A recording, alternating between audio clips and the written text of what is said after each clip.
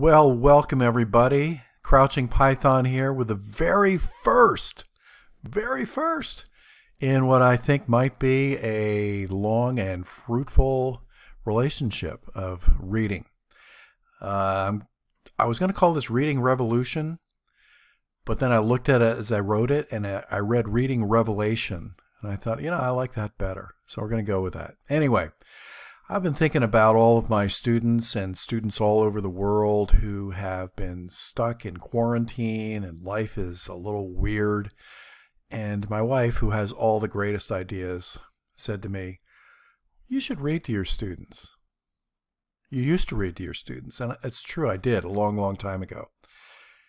And as with all ideas, hers are always the best. So I'm going to go with that. And I picked a book that I love, and I read it to my students a long time ago, and they loved it then. So we're going to try it anyway. This is The Book of Three. The Book of Three by Lloyd Alexander, which is the very first in a tetralogy. That's a big word. Tetralogy is a 5-book series. And you might be thinking at the outset, 5? Are you kidding? But I think once you get hooked, you're going to wish that it was longer. So anyway, we're going to try it. Let's see how it works. And I'll throw it up there on YouTube and hope that all things work out. I need to get a drink of water here first before I start reading. Okay, you ready?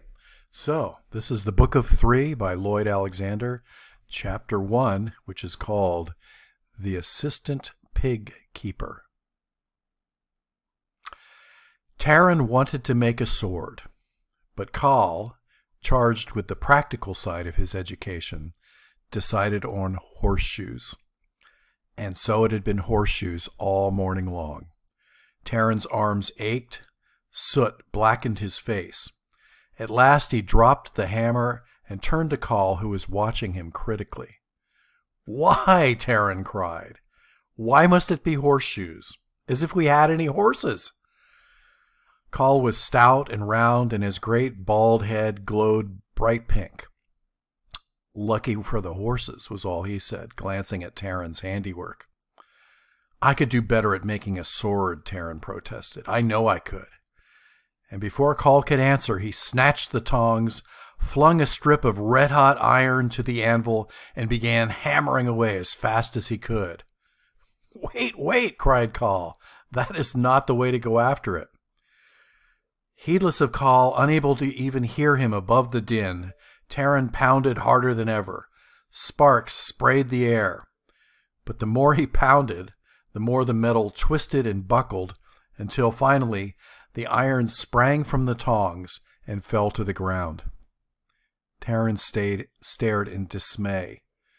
With the tongs, he picked up the bent iron and examined it. "Not quite the blade for a hero," Kal remarked. "It's ruined," Taran glumly agreed. "It looks like a sick snake," he added ruefully. "As I tried telling you," said Kal, "you had it all wrong. You must hold the tongs so. When you strike, the strength must flow from your shoulder and your wrist be loose. You can hear it when you do it right. There is a kind of music in it. Besides," he added, "this is not the metal for weapons." Kal returned the crooked, half-formed blade to the surface, where it lost its shape entirely. "I wish I might have my own sword," Taran sighed. "And you would teach me sword fighting." "Wished," cried Kal. "Why should you want to know that? We have no battles here at Caer Dallben." "We have no horses either," objected Taran. "But we're making horseshoes."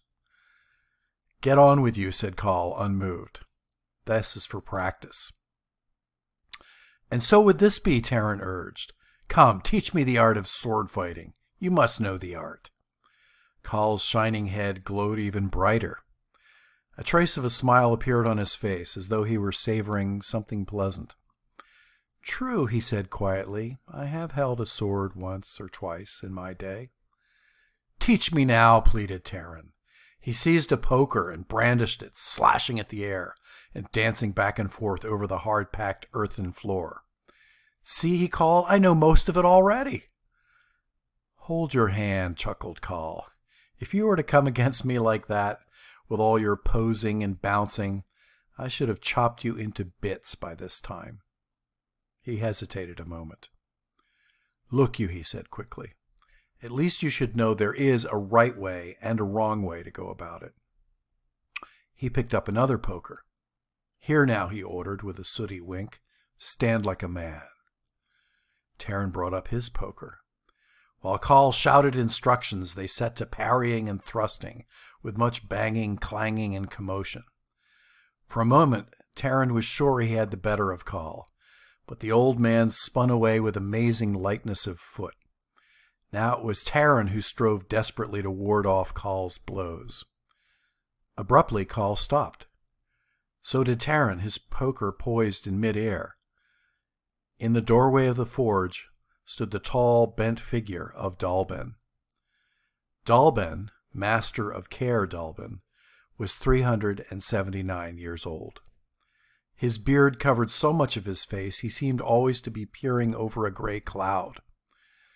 On the little farm, while Taran and Coll saw to the plowing, sowing, weeding, reaping, and all the other tasks of husbandry, Dallben undertook the meditating, an occupation so exhausting he could accomplish it only by lying down and closing his eyes. He meditated an hour and a half following breakfast, and again later in the day. The clatter from the forge had roused him from his morning meditation. His robe hung askew over his bony knees. "Stop that nonsense directly," said Dallben. "I am surprised at you," he added, frowning at Coll. "There is serious work to be done." "It wasn't Coll," Taran interrupted. "It was I who asked to learn swordplay." "I did not say I was surprised at you," remarked Dallben, "but perhaps I am after all. I think you had best come with me." Taran followed the ancient man out of the forge, across the chicken run, and into the white thatched cottage. There, in Dallben's chamber, moldering tomes overflowed the sagging shelves and spilled onto the floor amid heaps of iron cookpots, studded belts, harps with or without strings, and other oddments. Taran took his place on the wooden bench, as he always did when Dallben was in a mood for giving lessons or reprimands.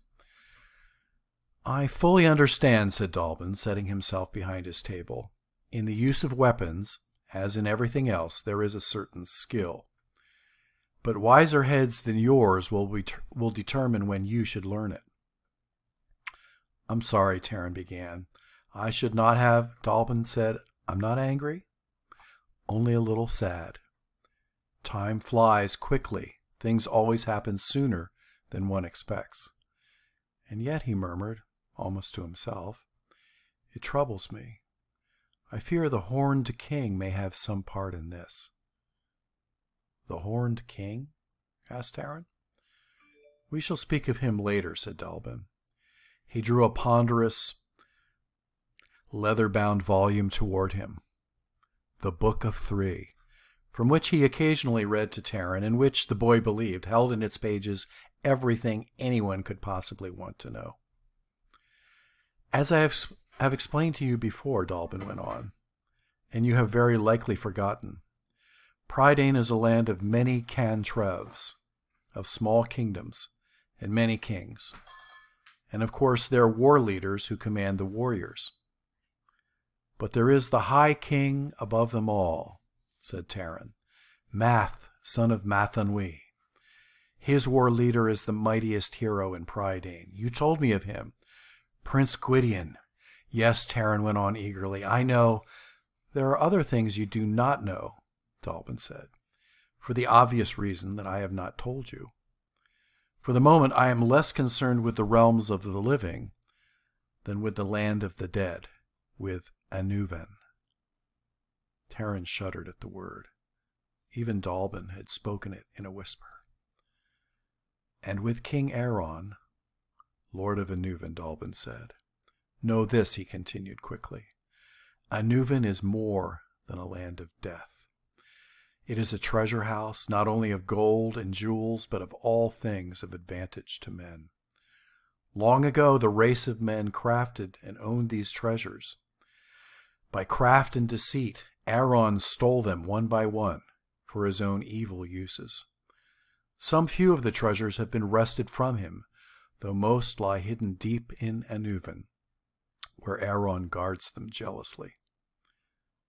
But Aaron did not become ruler of Prydain, Taran said. You may be thankful he did not, said Dallben. He would have ruled had it not been for the children of Dawn, the sons of the Lady Dawn, and her consort Belin, king of the sun. Long ago they voyaged to Prydain from the summer country, and found the land rich and fair, though the race of men had little for themselves. The sons of Dawn built their stronghold at Caer Dathil, far north in the Eagle Mountains. From there they helped regain at least a portion of what Aaron had stolen, and stood as guardians against the lurking threat of Anuvan. I hate to think what would have happened if the sons of Dawn hadn't come, Taran said. It was a good destiny that brought them. I'm not always sure, said Dallben, with a wry smile. The men of Prydain came to rely on the strength of the House of Dawn, as a child clings to its mother. They do so even today. Math, the High King, is descended from the House of Dawn. So is Prince Gwydion. But that is all by the way. Prydain has been at peace, as much as men can be peaceful, until now. What you do not know, Dallben said, is this. It has reached my ears that a new and mighty warlord has risen, as powerful as Gwydion, some say more powerful, but he is a man of evil for whom death is a black joy. He sports with death as you might sport with a dog. Who is he? Cried Taran. Dallben shook his head. No man knows his name, nor has any man seen his face. He wears an antlered mask, and for this reason he is called the Horned King. His purposes I do not know. I suspect the hand of Aaron, but in what manner I cannot tell. I tell you now for your own protection. From what I saw this morning, your head is full of nonsense about feats of arms. Whatever notions you may have, I advise you to forget them immediately. There is unknown danger abroad. You are barely on the threshold of manhood, and I have a certain responsibility to see that you reach it, preferably with a whole skin. So you are not to leave Caer Dallben under any circumstances, not even past the orchard, and certainly not into the forest, not for the time being. For the time being, Taran burst out. I think it will always be for the time being, and it will be vegetables and horseshoes all my life. Tut, said Dallben, there are worse things. Do you believe it is all flashing swords and galloping about on horses? Do you set yourself to be a glorious hero?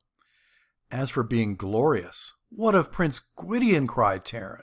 Yes, I wish I might be like him. I fear, Dallben said, that is entirely out of the question.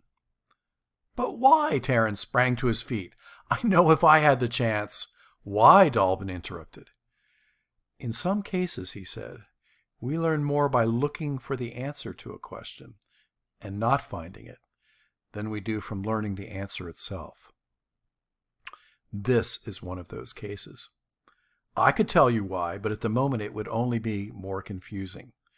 If you grow up with any kind of sense, which you sometimes make me doubt, you will very likely reach your own conclusions. They will probably be wrong, he added. However, since they will be yours, you will feel a little more satisfied with them. Taran sank back and sat, gloomy and silent, on the bench. Dallben had already begun meditating again. His chin gradually came to rest on his collarbone, his beard floated around his ears like a fog bank, and he began snoring peacefully. The spring scent of apple blossom drifted through the open window.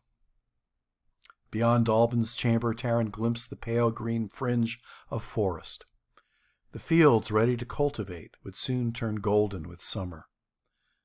The Book of Three lay closed on the table. Taran had never been allowed to read the volume for himself.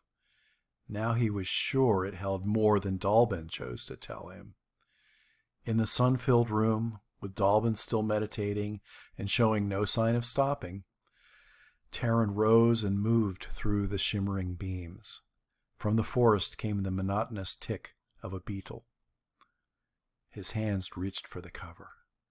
Taran gasped in pain and snatched them away. They smarted as if each of his fingers had been stung by hornets. He jumped back, stumbled against the bench, and dropped to the floor, where he put his fingers woefully into his mouth. Dalbin's eyes blinked open. He peered at Taran and yawned slowly. "You had better see Coll about a lotion for those hands," he advised. "Otherwise, I shouldn't be surprised if they blistered." Fingers smarting, the shamefaced Taran hurried from the cottage and found Coll near the vegetable garden.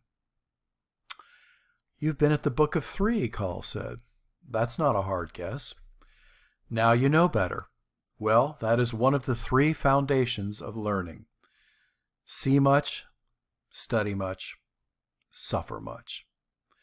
He led Taran to the stable where medicines for the livestock were kept and poured a concoction over Taran's fingers. "What is the use of studying much when I'm to see nothing at all?" Taran retorted. "I think there's a destiny laid upon me that I'm not to know anything interesting or do anything interesting. I'm certainly not to be anything. I'm not anything even at Caer Dallben." "Very well," said Coll. "If that is all that troubles you, I shall make you something. From this moment, you are Taran, assistant pig keeper. You shall help me take care of Hen Wen, see her trough is full, carry her water, and give her a good scrubbing every other day." "That's what I do now," Taran said bitterly. "All the better," said Coll, "for it makes things that much easier.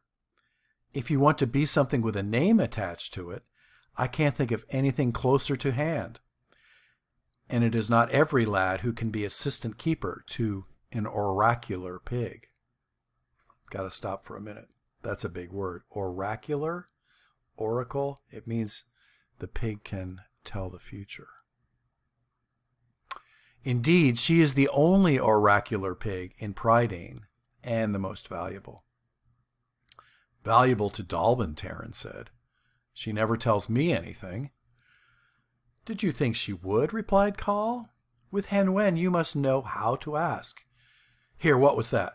Coll shaded his eyes with his hand. A black buzzing cloud streaked from the orchard and bore on so rapidly and passed so close to Coll's head that he had to leap out of the way. "The bees!" Taran shouted. "They're swarming!" "It's not their time," cried Coll. "There's something amiss." The cloud rose high toward the sun. An instant later, Taran heard a loud clucking and squawking from the chicken run. He turned to see the 5 hens and the rooster beating their wings. Before it occurred to him they were attempting to fly, they too were aloft.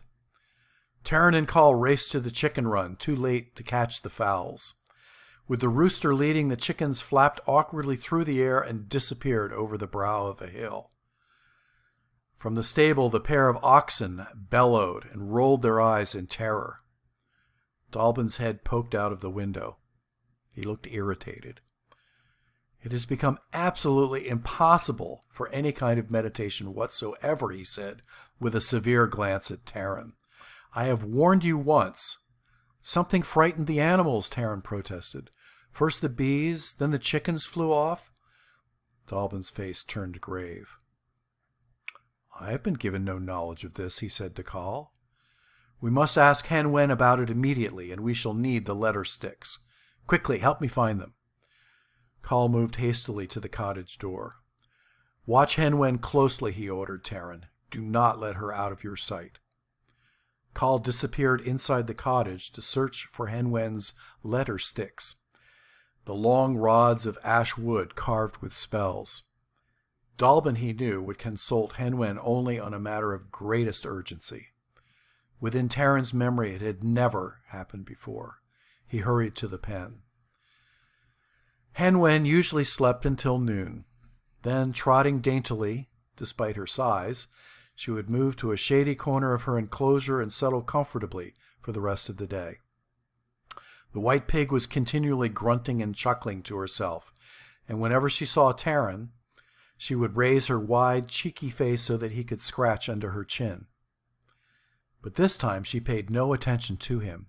Wheezing and whistling, Hen Wen was digging furiously in the soft earth at the far side of the pen, burrowing so rapidly she would soon be out. Taran shouted at her, but the clods continued flying at a great rate. He swung himself over the fence. The oracular pig stopped and glanced around. As Taran approached the hole, already sizable, Hen Wen hurried to the opposite side of the pen and started a new excavation. Taran was strong and long-legged, but to his dismay he saw that Hen Wen moved faster than he. As soon as he chased her from the second hole, she turned quickly on her short legs and made for the first. Both by now were big enough for her head and shoulders. Taran frantically began scraping earth back into the burrow. Hen Wen dug faster than a badger, her hind legs planted firmly, her front legs plowing ahead. Taran despaired of stopping her. He scrambled back over the rails and jumped to the spot where Hen Wen was about to emerge, planning to seize her and hang on until Dallben and Coll arrived. He underestimated Hen Wen's speed and strength. In an explosion of dirt and pebbles, the pig burst from under the fence, heaving Taran into the air. He landed with the wind knocked out of him. Hen Wen raced across the field and into the woods. Taran followed. Ahead, the forest rose up dark and threatening. He took a breath and plunged after her. End of chapter 1 of the Book of 3. Stay tuned for chapter 2, which is called The Mask of the King.